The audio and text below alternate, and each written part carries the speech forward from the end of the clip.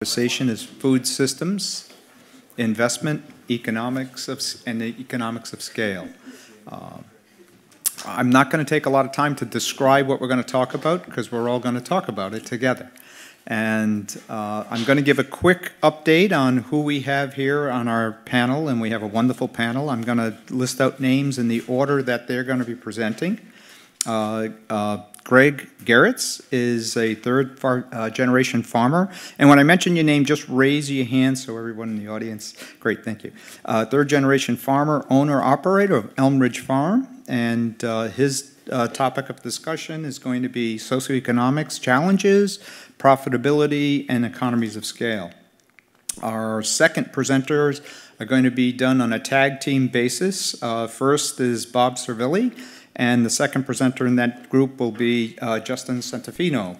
And basically, Bob is the co-founder and executive director of the Center for Local Prosperity, and Justin is the executive director of the Farmers Markets of Nova Scotia. Now, obviously, these people have a bio that goes about a week long, so I'm going to save us all of that, and we're just going to get to the meat and potatoes. With regards to that, Bob will be discussing the topic of local alternative currencies and nutrition coupons, I believe. All right, cool, cool. I couldn't read my own writing. The third presenter is going to be Linda Best, and she is the founding director of FarmWorks. And Linda's discussion in specific, or not specific, but general conversation will be assisting local food businesses through a community economic development investment fund. And closing with a very upbeat and lifting positive story is Miles Baldwin, and he is one of the owners and operators of the Narrows Public House in Halifax North End. They run a scratch kitchen, he's got to explain to me what that means, and showcasing local seasonal ingredients. And Miles will be focusing on discussing small financing for small businesses and alternative avenue for funding. We're going to have our panelists give their talk. They're going to present for about 10 minutes apiece, and from there we'll go into questioning. And so, Greg, please start us off. So I agreed to do this, and then later they told me I wasn't allowed. Oh, sorry. I agreed to do this, and later they told me I wasn't allowed to complain, so it could be short. I'm a farmer, and that's the first line of my job description. Anyway, so Bob called me months ago and put a question to me. If you had 10 minutes, what would you talk about to help improve food security in this region? And I pitched the idea back to him of improving processing. And he pushed back on me, and I pushed back on him. But anyways, that's what I'm going to talk about mostly. And I want to say at the outset here, I am of a different mindset than most people here. Let's just put it that way. So I'm hoping that I provoke some discussion and thought with this without offending. I don't take myself seriously, so please don't take me too seriously. So on our farm, we've gotten into the concept of processing because we need something for better stability in our own business. Between climate change and everything else, it's become harder and harder to make a profit, I guess, and be stable. So there's a lot of processing that started in this region, I guess, in the last number of years. But I would consider most of that micro processing, and it kind of caters more to an affluent society and entertainment, I think, more than actually feeding people and improving food security.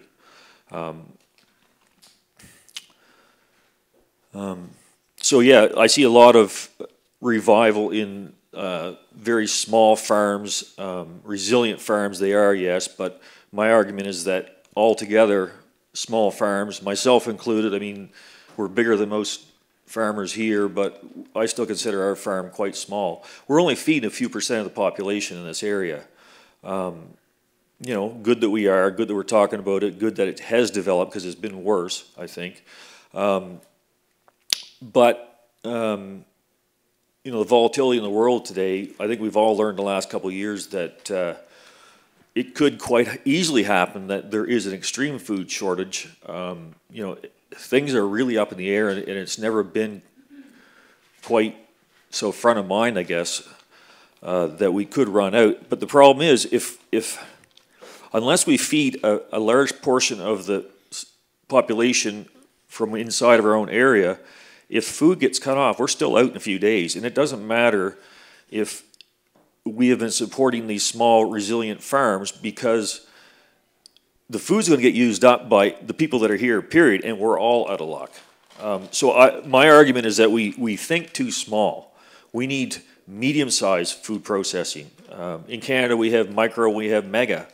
Well, mega food processing is you know, what's created a lot of the problem over time. I guess it's a symptom of globalization is what it is.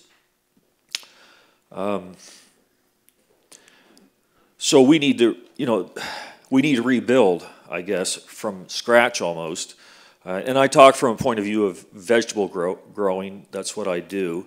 And in 30 years that I've been in the business, I've watched most of the processing in our area disappear. And it's because multinationals are buying it up, and they're obviously going to where they can produce it 1 penny cheaper, because that's, you know, that's just the way things go. Humans want the best bang for buck, and somebody else mentioned here today too that average consumer isn't really concerned about the ethics behind it. They just want what they can get for themselves. And so we need to be aware of that. We're not a microcosm. We can't ever shut the borders. I don't see that happening. There's not the political will for that. I mean, I've argued many times when we get into the socioeconomic thing, we're too affluent to produce our own food in an ecological way because the cost of labor is so high. And that's what is really stressing our farm. Labor has come up.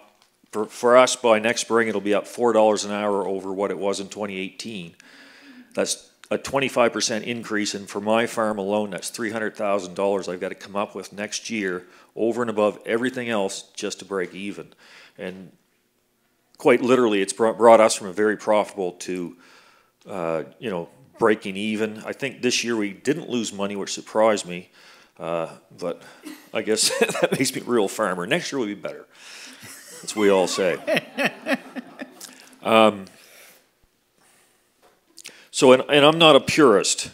I see a lot of talk here about regenerative agriculture, biodynamics, organic, so on and so forth. And I think those are all goals that we need to work towards. But let's not forget that our affluence in this society, our health, our longevity, our well-being is very tightly tied to fossil fuels and industrial food. Without those, we wouldn't have the society we have, and I think we take that for granted a little too much. A lot of us maybe are willing to take, you know, to have less and then eat more ethically or, you know, sustainably, I guess. But there's a very real cost to it. Don't kid yourself. If we stop cold turkey on either fossil fuels or industrial food, there's going to be a huge price paid, and unfortunately it'll be the poorer countries first. But there's a very real cost. Even we will see a dramatic drop in our standard of living, and that will manifest in a lower life expectancy, less enjoyment in life, period. So I guess, should we get off fossil fuels? Should we get away from industrial agriculture? We should work towards it. And on our farm, we have, over the last 30 years, reduced pesticide use, for example, by about 95%. We're not organic. I'm too practical for that. I'm a proper Dutchman, for those who know me. But yeah, it's you know, it's kind of a scenario of let's not throw out the baby with the bathwater. Let's pour slowly. This is like there's a lot at stake here. So, in order to just have a minute or so, Greg. How much? Minute or two. Minute or two. Okay. So on the processing side, we need to be able to compete with the world, because everything's based on lowest dollar. The borders are wide open. So we need to look at economy of scale in doing that. We need to be mechanized as much as people, we'd love to do it by hand. I mean, I would love to do it by hand, but the economics dictate that I can't.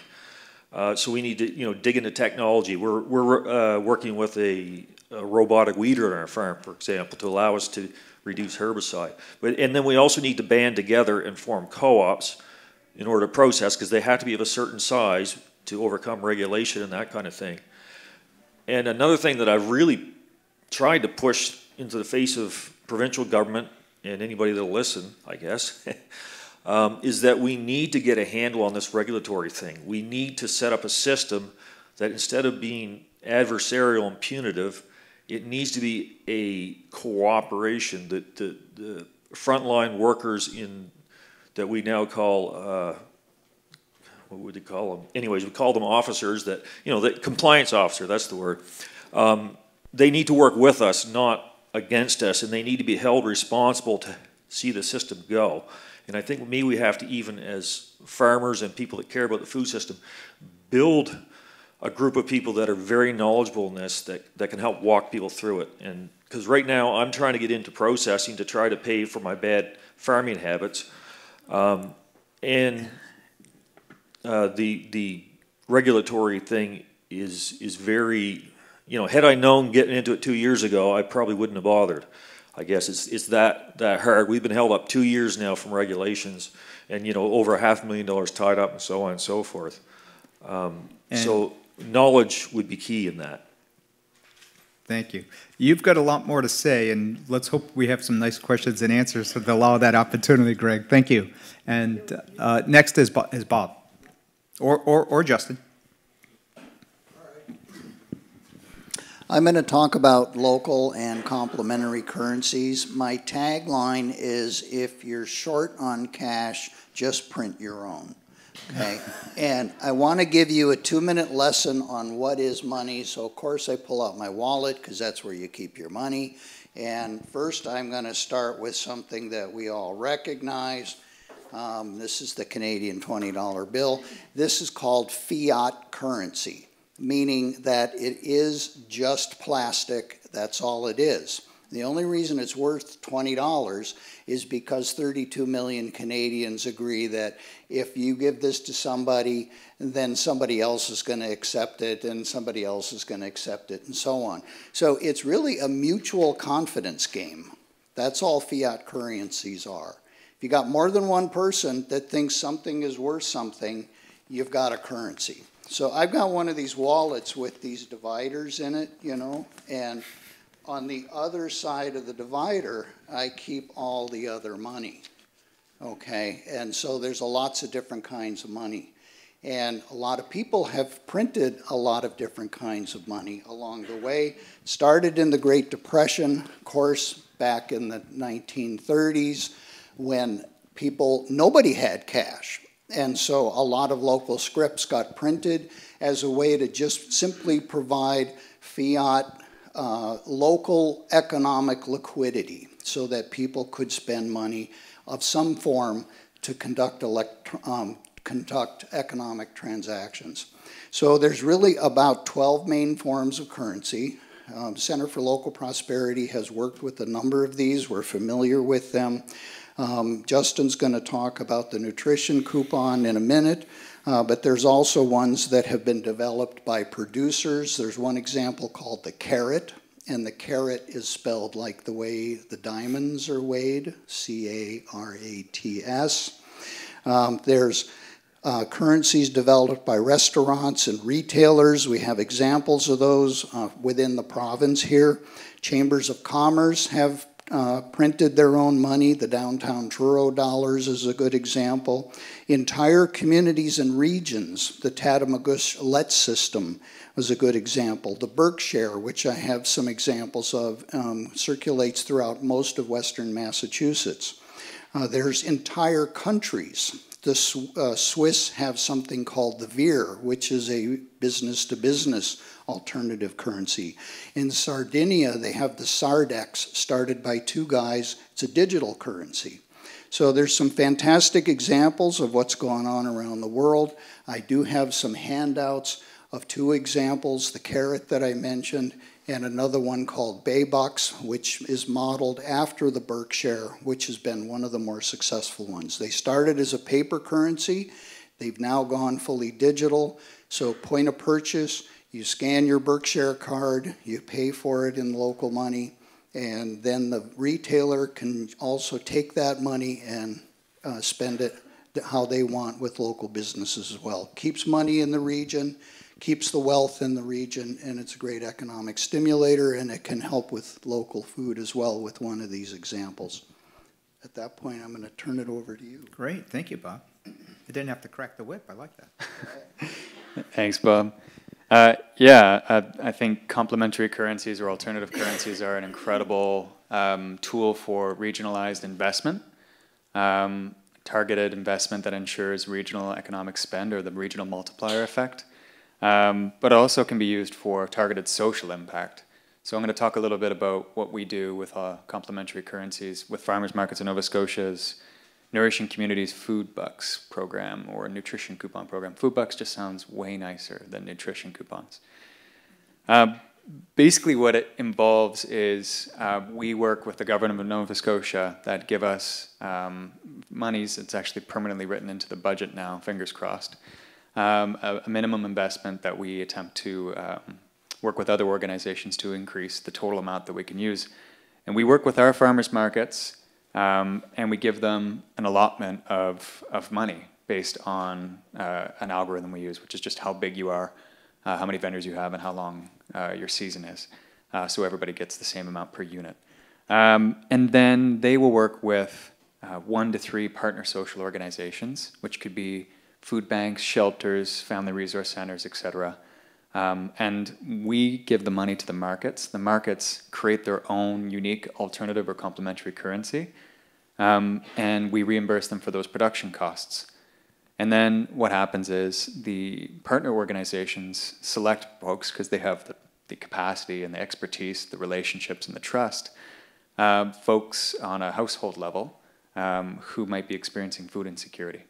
And those folks receive a weekly allotment of these food bucks every single week for a minimum of an entire farmer's market season length, so 4 to 5 months, all the way up to a year, depending on the location. Now, a cool thing about this is these are complementary currencies that have a purpose, so they're targeted aid, and we have a 100% redemption rate because we put an expiry date on these.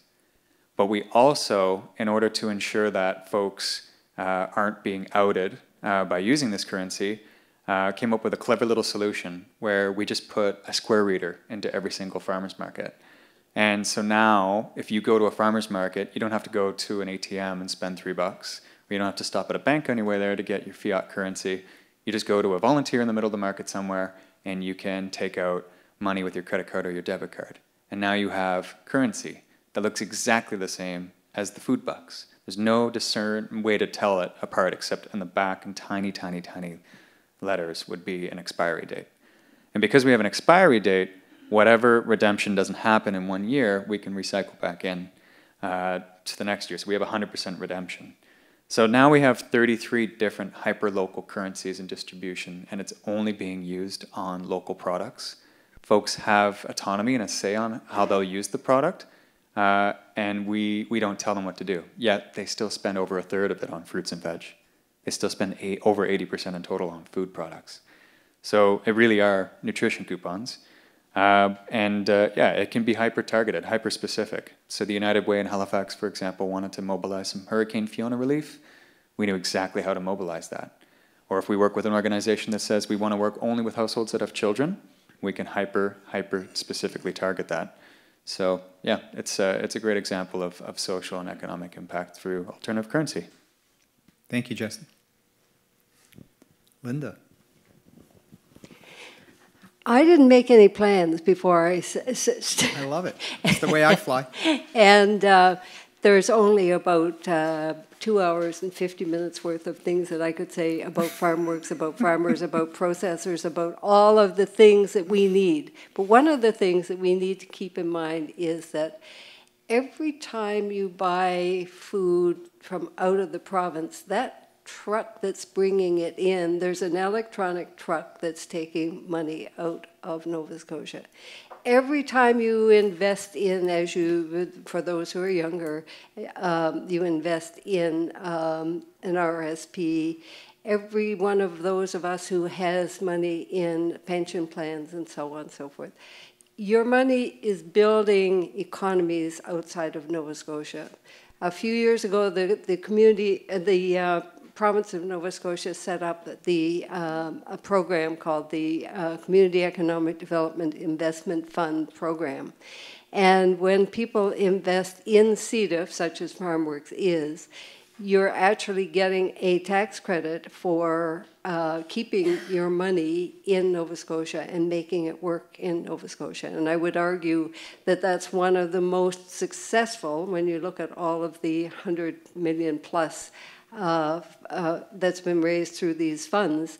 This is probably one of the more successful means that the government has had to keep money working in our economy. So FarmWorks over 11 years has raised $4.6 million, but we lend it out at 6%, and so we've actually loaned out $8.1 million to over 148 businesses across Nova Scotia, including 2 who are here on the stage with me.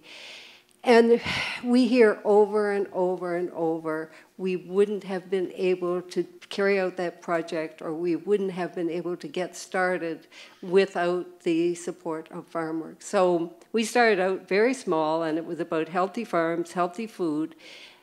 Oops, we need those good chefs, those good restaurants to profile that food, because one of the key things that's been missing, how do people learn about the quality of and the lack of quantity of local food in this province? And so we've connected first with chefs who were making people in urban areas aware of the quality of the food that's produced by people like Greg and Anne and others here. But we've also realized that, okay, we have these missing links. So if we're going to get good food, healthy food for people in hospitals and schools, then there's those missing links. So we've helped with the food hub and with other processors. So we're trying to impact, following up on the 2009 Food Summit, when we discovered the challenges that we have. We're trying to impact across the food system. And this is not just about us lending money to people. It's about becoming friends with the people that we lend the money to, with being there for them when they need somebody to talk to, whether it's 7 o'clock in the morning or 9 o'clock at night. It's about going to visit them. It's about helping to market what they are producing. So we're trying to provide a full suite of services to help build the food economy. And so, as I've said a couple of times today, this is about all of us working together. We can all help to support people by buying from them, by promoting what they're doing, by supporting the government agencies that are Prenia and government itself, who are trying to help move things forward, with food policy councils, with everybody who is helping to, whether through farmers markets of Nova Scotia, putting money into the hands of people who really need it, whether it's people like Dave Alders, who has put together a food pantry. We're all part of this, and now is the time. And so thank you to everybody. When we have another offer open first part of the year, thank you to everybody who may then consider putting a little bit of money into FarmWorks to support the farmers indirectly. And now you'll hear how people have directly supported businesses. Thank you, Linda. And Miles. Hi, my name is Miles Baldwin. I'm one of the owners of the Narrows Public House. Today I'm mostly just here to mention sort of alternative financing for small businesses. I don't have probably anything huge to say that people haven't seen before, but just going to touch on a couple avenues. As a small business, it can be pretty challenging to find startup capital. So we went a long time. We tried to buy our property when we were also opening, which is just that much more difficult. So we looked under every rock to try and find financing for our business. And yeah, I was just going to mention a few of the avenues we had some success with, maybe that people may not be aware of. So if there's any people who are starting a business in the room or know people who are, they're welcome to reach out to us and learn from our experience as well. So it took us almost 8 years to open the doors. So it was a pretty long process. So we definitely looked high and low for financing. When you're like a server and you're a cook trying to start a business, it's there's not a lot of conventional avenues there for people who want to give you money. So which is tough if you have like a dream, you got a business plan, you put a lot of work in, you have a good resume and a lot of experience and skill set to bring to the table, but if you don't have the dollars already in your bank account or a big income, it's tough to get started. So one more conventional avenue we went through was the credit unions. So they have a small loan business program that is backed by the government.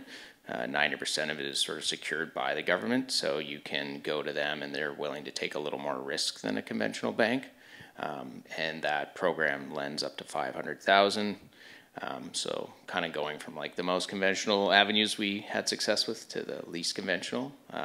Secondly, we went through an organization called SEED and Futurepreneur. SEED's the Center for Education and Entrepreneurship and Development. And they have a little bit less stringent lending criteria as well. They look more at your resume, more at your experience and your business plan. And their sister organization is Futurepreneur, which is for like young entrepreneurs, although it's anyone under 40, so it's pretty wide open there. And then BDC will, if you qualify through those two organizations, BDC will come in and usually top up a little bit, so you can get up to $75,000 through those organizations. And then from there, another organization we were able to work with was FarmWorks, which Linda is the founder of and just kind of briefly touched on.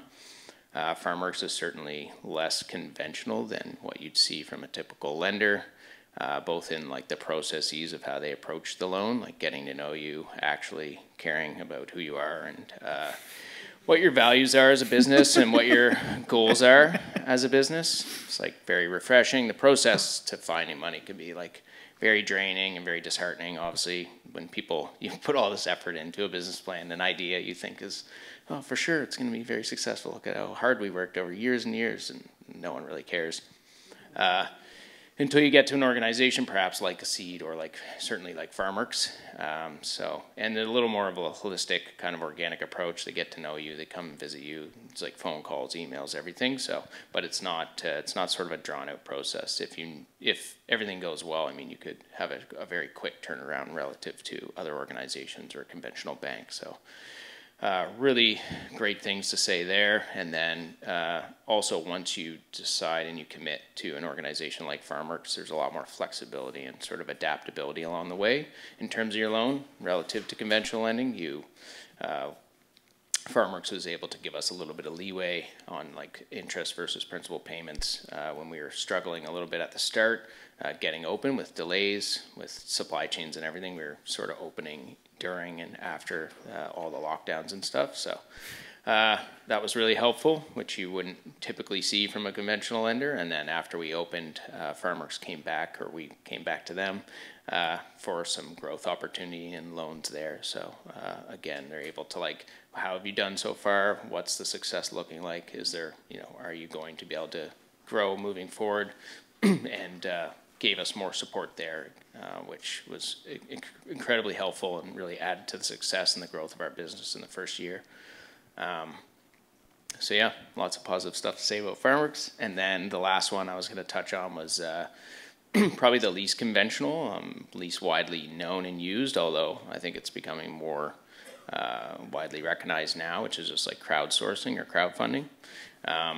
So that's basically where you go out and you reach out to several individuals, usually through some kind of online platform. We use Kickstarter just because it was the most widely known and utilized so far, and we're really concerned about the element of trust and people giving their money in advance, and this organization sort of holding their money, your money, their money in trust for you in the interim, so while you try and reach your goal. So we did, just using us as an example, and there are other platforms you can use. You can also, I know businesses that have done it just on their own, through their own website, because they want to try and save that little bit of that fee that you pay to a platform like that. So we were able to raise just under $72,000 in just under 2 weeks. With Kickstarter, you have to reach your minimum goal, otherwise you get $0. So it's like a little tricky to navigate that, but it's nice because people know that like you have to reach that goal, otherwise you're not going to get any money. Therefore, you're not going to kind of go half into your business plan unprepared. So it gives the crowdfunders a little more security there.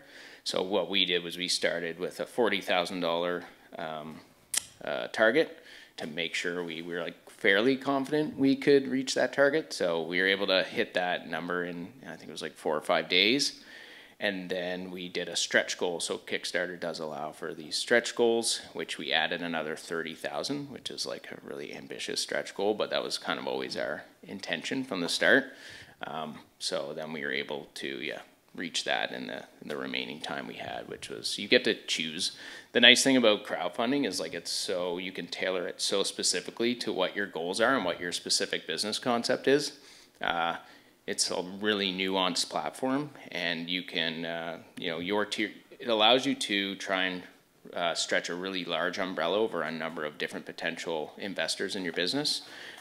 Because you can do a tier from $5 all the way to $10,000 or $15,000 or $20,000. So, and all those rewards can look very different for each person. So it allows you to do all of that in one platform and put a lot of your energy and focus into one platform for raising money. And the nice thing about it is you get support from the community in advance. So you have to do some legwork there and whatnot. But if you have a business idea that you think people will really buy into, and like anything to do with food production and processing and whatnot is like very close to home, obviously. So I think that would lend itself really well to a platform like crowdfunding. People will have that buy-in, and you do that legwork ahead of time, and then when you go to launch your it's only 2 weeks, and then you could raise that much money in a really quick period of time, and then people get the added value for buying your product in advance. So like a food subscription or a food box subscription would be a good example of that. And then you get a little added value for putting your money in upfront. And for the business, there's no carrying costs, there's no interest, there's no upfront investment, there's no fees like with banks. So it's just a really great way to raise money. And then you have all these people who have already bought into your business concept before you even open. And then when you do open your doors, everyone's spreading the word, they're coming in, they're bringing other people. So if anyone has any questions about that for me, like after this or whatever, I can Great, thank you, Miles. Appreciate that. At this time, we're going to open the floor up to questions. Yes, I see hand in back. Striped sweater.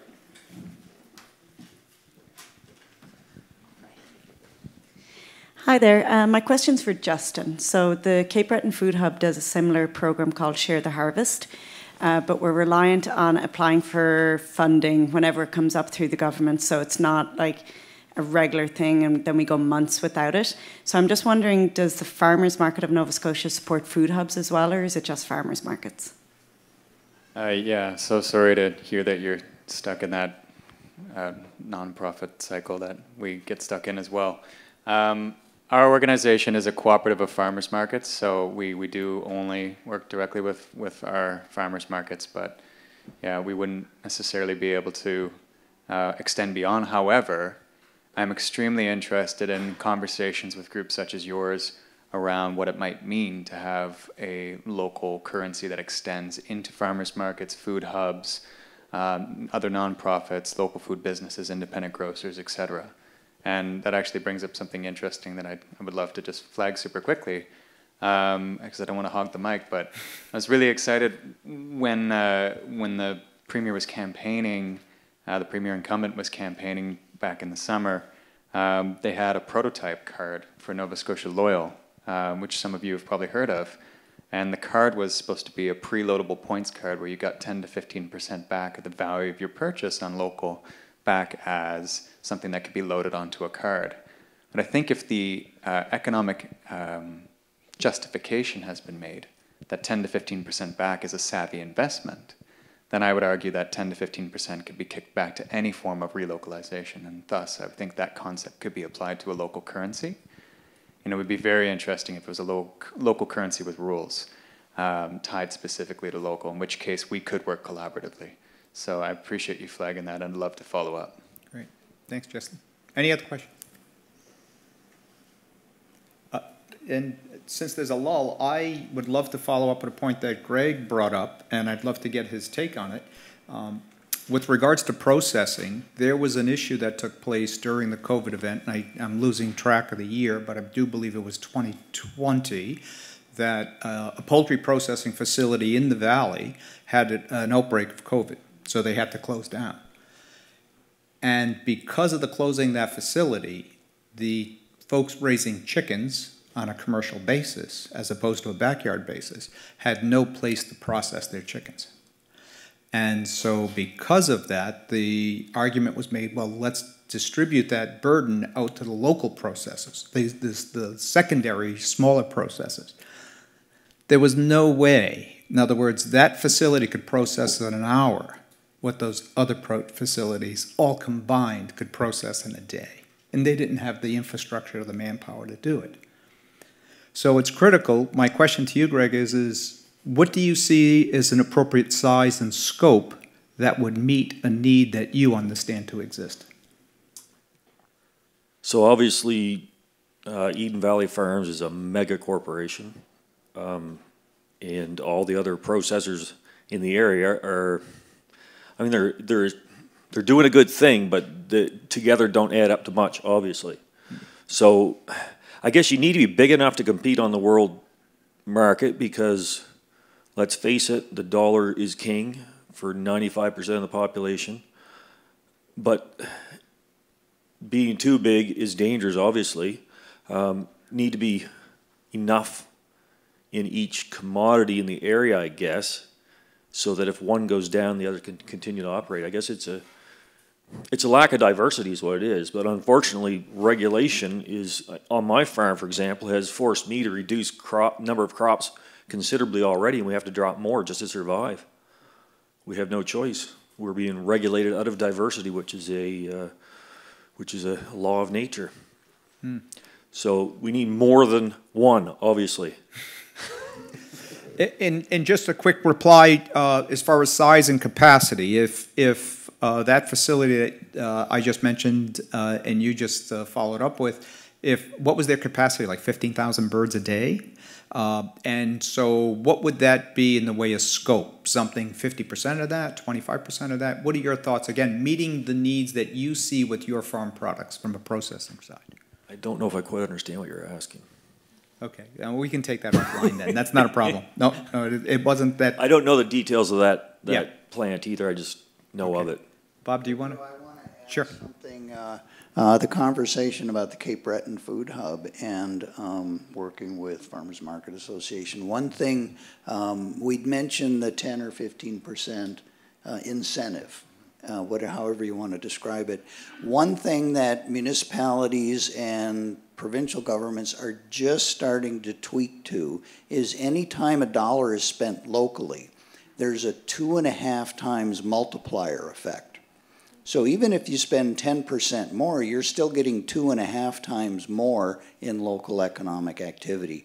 That's been proven by a study that we did, which is on our exhibit table over there on local procurement, which is, of course, all goods and services, but it equally applies to food. So that's something that they're really starting to appreciate, is that multiplier effect. Because when you spend it with a local business, that business then goes on to spend those dollars with other goods and services that they need, even if it's electrician, lawyer, plumber, whatever it might be. But if it's spent with a non-local company, the profits are going to get siphoned off to a head office somewhere that is not local. And I think I'll just tell you a little bit of a kind of a framing for that type of thing. Every town in North America, every city in North America, we have them here too, there's the commercial strip that you drive down with all the big franchise names, restaurants, all the big box. They're all lined up usually on a commercial strip. It's usually outside of the downtown somewhere. And every one of those, the joke is that when you drive down that strip, you can hear the economic sucking noise because all of that money's leaving town. So that's all I wanted to say. Great, thank you, Bob. Yes, right up here in the middle, center. So just to go back to a few of the comments that you just made, Joey, Greg said a lot of things I didn't agree with. But he made some really good points that I did agree with. Absolutely. And I think that you were touching on that. He referenced the fact that microprocessing is not sustainable, nor is mega processing, and that somewhere in the middle is this medium-sized processing, and that cooperative models are probably the best way to work towards achieving local food security or even food sovereignty, actually. And I think he did refer to that. So, I mean, I don't know if he's going to give us a number exactly of what size that processing capacity should be, but I did make a note of that because, as I said, I didn't agree with much. And I'm only saying that because I can. There were a lot of things I agreed with, actually. But that was like that really struck a note for me because it's an experience that we're having similarly in Prince Edward Island, where we're seeing a failure in our microprocessing capacity, but the mega processing is actually off island, and it puts us in a very vulnerable and precarious situation. So that identifying the need for medium-sized processing capacity, whatever number that is, I think is a really relevant and important point that was made. Great. If I can sort of just add to that from a similar perspective, which is to say what's transpired is the processing capacity. I think Greg did a great job as identifying the fact that it's imploded. And that's not by accident, that was done by design. And that was done by merger, acquisition, consolidate at the cheapest possible place to do that. So what you see in the small processing, there was always backyard processing, didn't go through regulation, there wasn't an inspector on site, but that existed. And so small was always there. What we're seeing now is the replacement of small by licensed small. And that's positive, it's licensed. So I think what Greg's advocating for is that we need to build back. In other words, one aspect of processing, whether it's small or medium, definitely mega we know doesn't work. That's the one that doesn't work for sustainability. But it's not just one method that is going to work. It's going to be having more than one size. In my humble opinion, I believe that's the way to the promised land in building resiliency. Yeah. On the question of how much should we have, as much as we can bloody well get. If it was 100%, it'd be perfect. Yeah. Right? So, if we can get to 20%, we'd be awful good, wouldn't we? Well, I think industry's always shooting for capacity utilization of somewhere between 95 and 98%. But yeah, so for sure. Any other questions? Yes, here in the middle of. Greg, I'm curious if you can elaborate on that medium size a bit more, because it's something that I've thought about a lot, that some things get a little bit easier if you're bigger. Some of the little costs of paying that consultant $250 a month to do that thing that isn't possible, is a little bit easier. But I don't see it necessarily happening, or people having the confidence to know that's an option. And I wonder how we can support getting there. How do you, like in the governance question of co-ops, I think, are people so lost? Do we not have the right operators? Or I also sometimes think that we're critical of people who are at the medium scale. Like I've definitely heard people say about our business that, you know, we're too big, and it's like, but we're not really too big. But that's sometimes difficult as part of a community to hear. So I wonder, how do we get to that next? Yeah. As another example, that we have been excluded from a farmer's market because we're too big. And that's exactly how I started, me and my pickup truck. What was the first part of the question now? I'm getting old, don't pick on me. How do we help support those to take that next jump to be, whether it be through cooperatives or fostering that level of entrepreneurship that, you know, getting a $100,000 loan, or like taking those next big steps, or one of the reasons can be a payoff. I think that it doesn't happen around here is because we've been hammered into a can't-do mentality ever since 1867. I don't know what happened then. Centralization of power centralizes money, centralizes more power, more money. And I think too many of us have experienced too many hardships, too many losses, and we don't dare to take the chance. I met a guy who was really refreshing. He's a consultant. He was born and raised in South Africa. He ran food companies all over the world, and in Dubai, places like that. And he is blown away by how hard and how many roadblocks are involved in getting something up and going now. Because he was involved in this creation of a dehydration plant for our farm.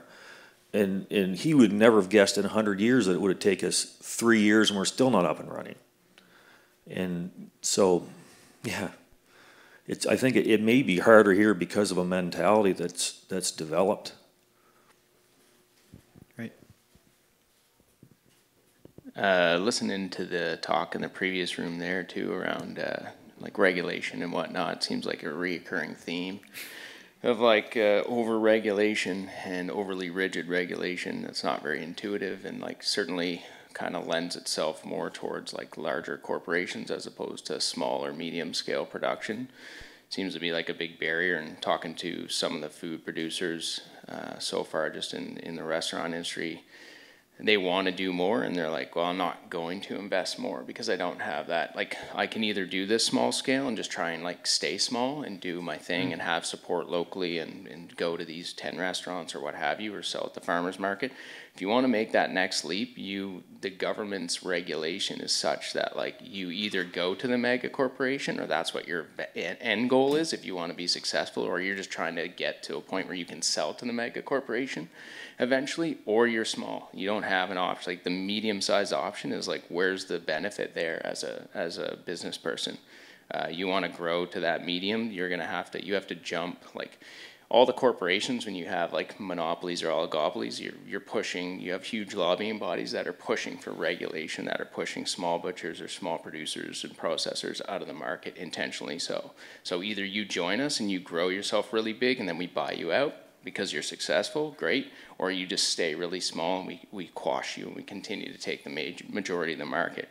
And you see that down to like the restaurant level. Like you talk about, someone in the next room is talking about like country food, like trying to sell wild game. Like what about, livelihoods for indigenous people selling wild game to restaurants? Restaurants, there's 1,700 of them in the province. We make up like a $2 billion a year industry. There's a lot of purchasing power there, and cultural shifting we can do there as well, and there's no opportunity. It's just regulated out of the market. Yeah. We had food inspectors come into our restaurant when we're opening. It's like, it's laughable. I don't mean to be a jerk, but it's just like trying to tell a chef who's like extremely experienced, that's not me, by the way, that it's like unsafe to like add value to your own food. No, you have to buy this processed food. Like you can't buy a whole animal from a local farmer and then process it yourself because that's unsafe. Like, okay, that makes sense. So I can serve like hundreds of people, thousands of people a week food safely, but I can't I can't add value to a product in my own restaurant in a food safe environment. Like the over-regulatory kind of bureaucracy in the province is what I see as like the biggest problem in a lot of these discussions. Great. Thanks, Miles. So far. Thanks. Any other questions? Oh, I'm sorry, did someone want to convey something? Oh, we have a hand up down here. Thanks. I just wanted to share sort of maybe a good news story or something that's working. Bring it, girl. So I'm a farmer. I'm a farmer, and I've been on the board of the Wolfville Farmers Market in the Valley for about 9 years. And it's a pretty progressive, pushing the national agenda about what farmers can do. And to your question about co-ops and what people can do, the Wolfville Farmers Market is a co-op, and the members have come together to aggregate product, to then have one store, to have one truck running to the city, to have a retail store. And that came about from the need from the farmers, because we were all running to restaurants every week, and we're all doing the same things, and we were like, you know, all this administrative stuff could actually be handled by the co-op, who has the power and the staff and the resources to do grant writing and all the things so that we can stay on the farm and farm, because that's actually what we want to do. We don't want to be running chickens to the city. Nice. So that's something that's working, and it's even working to the scale that now there's discussions with Acadia University about institutional buying and growing together. So aggregating product to get more to that medium-sized scale that none of us necessarily have to as individuals, but by pooling our carrots together, we might be able to fulfill that contract. So it's a model that is actually replicable elsewhere. So there is some movement there, and there's some work happening with food hubs and federal inspection facilities, a kitchen, community kitchen, learning facilities. So there's some good news and some cool things happening down in the valley. Great. Thanks for sharing that. That is positive. We have a hand at the table and back there. Hi, I just also want to kind of share, we're from the Station Food Hub, and we've built ourselves a federally inspected processing facility, and we do work with local farmers and local produce, and we're supplying you've probably heard about the mashed potatoes, to all the institutions in Nova Scotia. And I can tell you, in the past year, it's close to 400,000 servings of potatoes that we're able to make. It's a frozen mashed potato finished product. So that's just one example of kind of some of the volume that we're going through, and we're looking to expand on other products, as well as just straight distribution from the farm right to the institutions in Halifax as well. So again, another kind of positive swing on things. Sweet, thank you so much. We have a gentleman here in the center aisle, center of the room.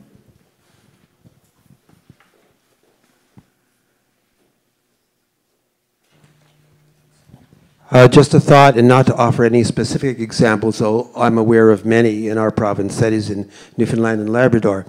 I just wanted to say that economies of scale are not always about size. They can be about effectiveness or efficiency. And we have tools now for communication, coordination, monitoring, food safety, transportation, ordering, payment that we did not have 20 years ago. And we need to remember that with digital tools, the whole landscape has shifted.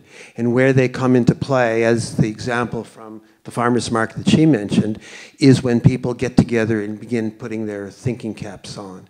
And whether it's through cooperation, collaboration, or new ideas and innovation, there are ways that small and medium producers of food, growers of food, producers of products can succeed if they use these tools to identify even a niche market locally or internationally. And there's so many examples of this in the world right now. I've got friends who raise St. Bernard dogs, and they're off-grid homesteaders on a little island. They're paying the bills. Yeah. Just one tiny example. Yeah, no, that's great. Yeah, well put, and thank you for sharing that. Anyone else? Yes? Let's have Miles have it, and then you can pass it to Justin. It's not my area of expertise, but in relation to the co-op, the chef at our place was saying like the biggest challenge for restaurants, and I don't know how big of a market restaurants make up for farmers in Nova Scotia, but or how annoying they are to deal with or what have you. But yeah, it seems like the challenge is like a lot of restaurants choose, it's definitely economies of scale and cost and price, but you can still usually make it make sense for the restaurant perspective because there's so much added value to the customer, and we need to do a better job of communicating where food comes from. But in any case, it's you go to like one of these, people order from like a Cisco or an Armstrong or what have you because they can get a massive inventory sheet, place one order, and then it all shows up. And like running a restaurant is like there's so many moving parts, especially in the kitchen.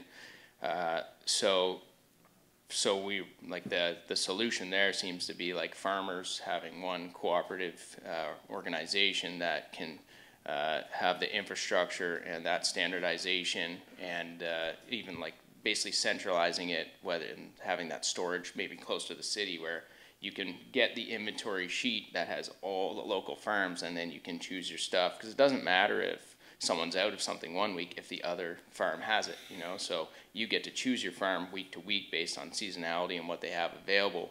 But if you can actually just have one central organization that's representing all farmers as restaurants to be able to do that, you'd have no reason to not carry local products. Whereas right now, the only major inhibitor other than cost, but like we were talking, this allows more economies of scale anyways, is just convenience. And like if you're trying to order from 12 different independent farmers versus like Cisco, it's just so much easier. It's hard for people bogged down in restaurants to like not do that, but it's like there's a lot. Thanks of for sharing that, there. Miles. Good. Yeah. My last comment was so negative. I was trying to. Oh, good. No, that's good. I like that. I like that.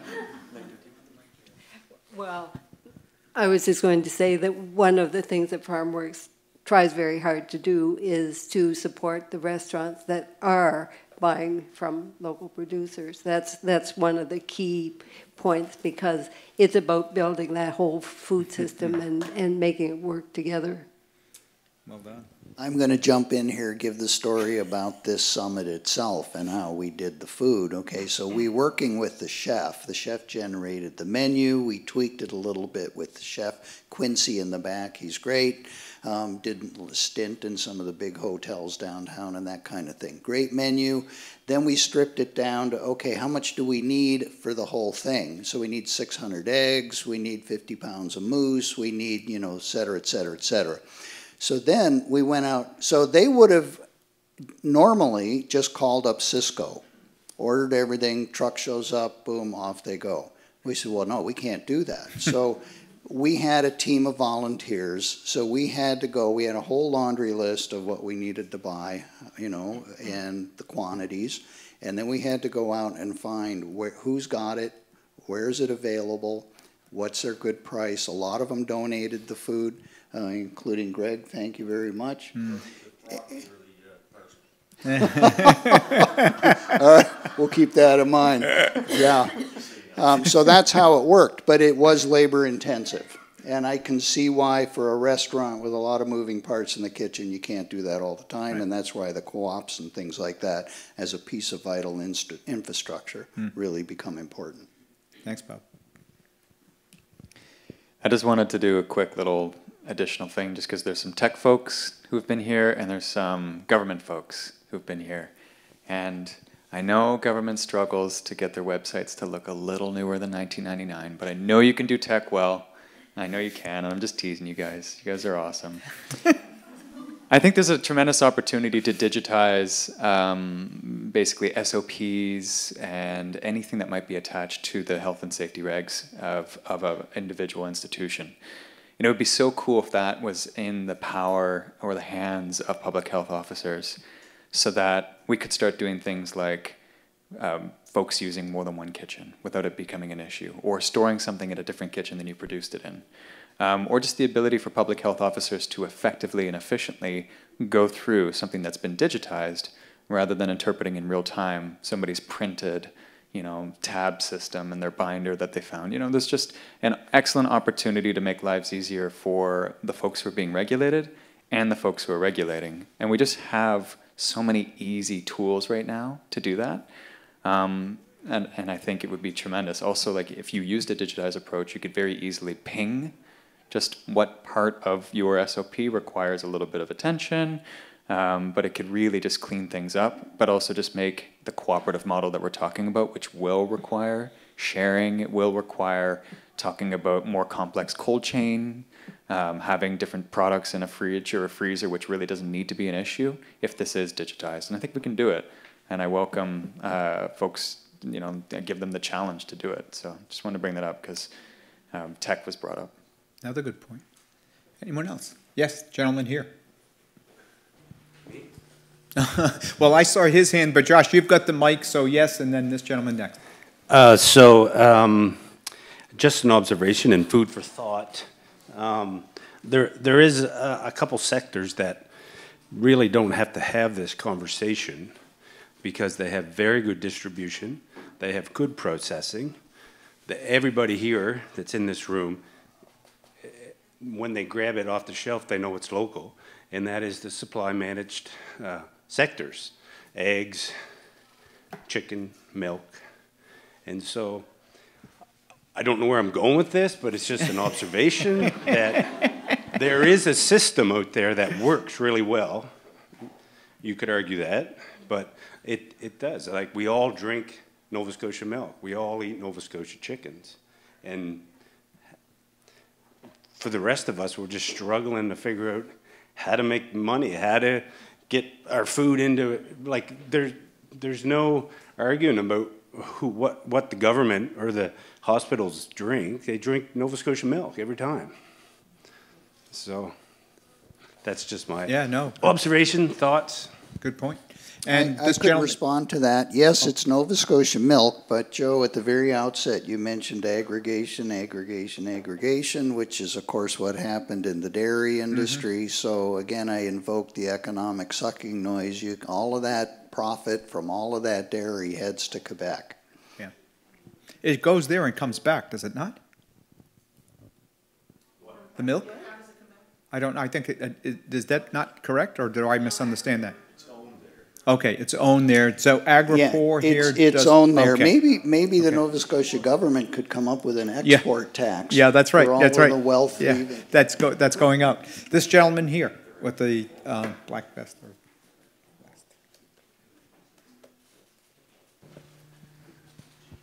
Hey, so my name is Matthew Winchester. I founded the company named FoodBite. I think Greg knows a little bit about what we do.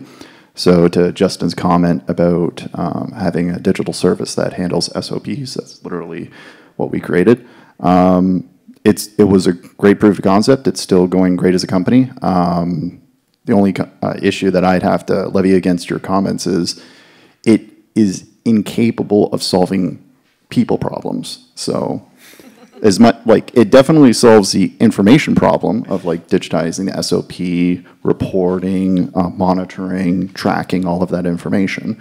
At the end of the day, when you have someone from the CFIA say, that's a computer and I'm scared of it, that's not actually going to solve the problem. Like, we had situations where we had to hire a consultant to basically sit in front of a laptop, and when somebody said, what does this mean, the consultant would push a button and then look at it, and then read it off to the CFA officer. Because at the end of the day, they're not trained on it, right? Their union doesn't train them on how to use this specific third-party software. They won't recognize it because it's private, right? So in those kind of situations, what would you consider to be an ample solution to the people problem? Because I haven't figured it out. I want to add something to it. It's always, as a farmer, I feel like it's always social values are downloaded onto us, and we got to pull the line and pay for it, be responsible for it. So we have food safety, environmental safety, human decency, all things we can argue for, but we get to pay the bill and we don't get to recoup the cost.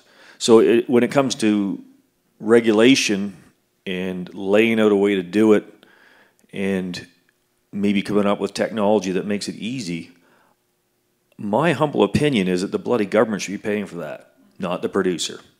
They should be paying you to develop a program that is supplied to us because we are producing food to the standard they want. Then we can compete.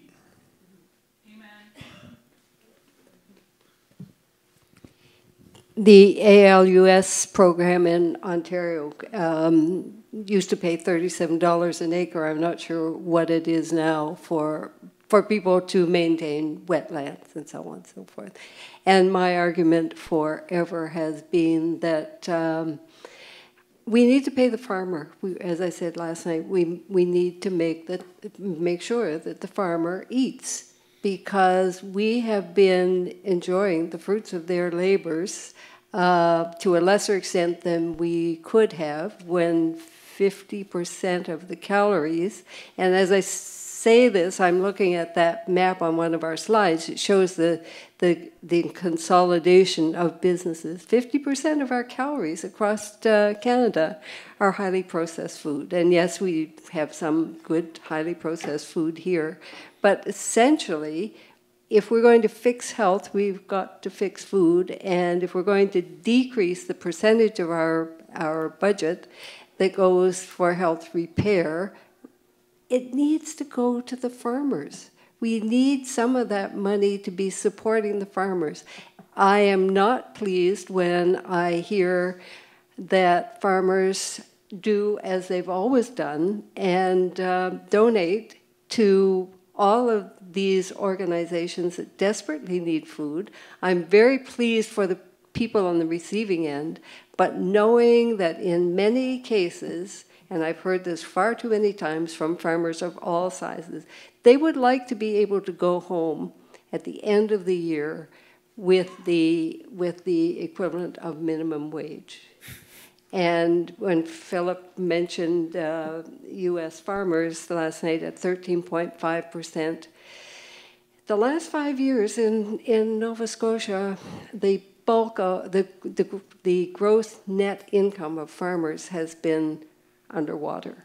And that cannot continue. That's why I do what I do. That's why the other people involved with FarmWorks do what we do and support the farmers and all of the people through the system who are trying to help put the right piece of money and conversation and so on and so forth in the right place at the right time. Because, as I've said, this is an inflection point that we are at this point, I think, with all of the things that are happening globally. But we've got the people, we've got these guys and 140 others who are working on the food system just in FarmWorks, let alone all of the other people in the system across Nova Scotia. Let's figure out how to support them. Let's do it better. Thank you, Lynn. Yeah. Any other questions? It's a good discussion going on. Yes, Maria. So we're food producers and processors on our farm, and we have a high quantity of people wanting to have their poultry processed on our farm, to the point that we have to turn people away during the year because we've got a lot of other things going on. But we have that infrastructure that's in place. We do free-range productions, so we're not processing outside of the growing season because we aren't processing our own chickens. But there's an opportunity there for other people who are growing food in a different way to use that infrastructure. And in a topic table I was rapporteuring for earlier, people were talking about how there's infrastructure for other types of processing that is here in the province that nobody's using. And I think that's a really big opportunity cost. And I think we need a better way of connecting producers and people who want to start processing to places where that infrastructure is there and it's not being used. Create a little bit of a clearinghouse to connect the need to the capability and capacity. That's a great point. That's a great point. Anyone from the department in the room taking a note? If anybody wants to buy a chicken abattoir in Yarmouth, I've got one for sale. We have a hand up here in the front round table to the east of the room.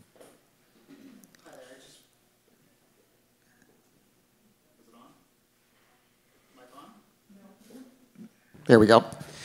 I just wanted to add to those comments that were just made. I mentioned when I was speaking yesterday with respect to some of the work that Food and Beverage Atlantic is doing is creating a digital ecosystem that is one of the ambitions behind that is to start to be able to make people aware of who's doing what and how to make those connections. So by all means, reach out to me and I'll be able to help with that in the future. Great, thank you for sharing that. Anyone else? Folks getting tired, thirsty, need a bathroom break? We've kept you hostage for a long time. I think we've overrun our time limit. Yeah. Well, I'd like to give the entire panel a wonderful round of applause. Thank you.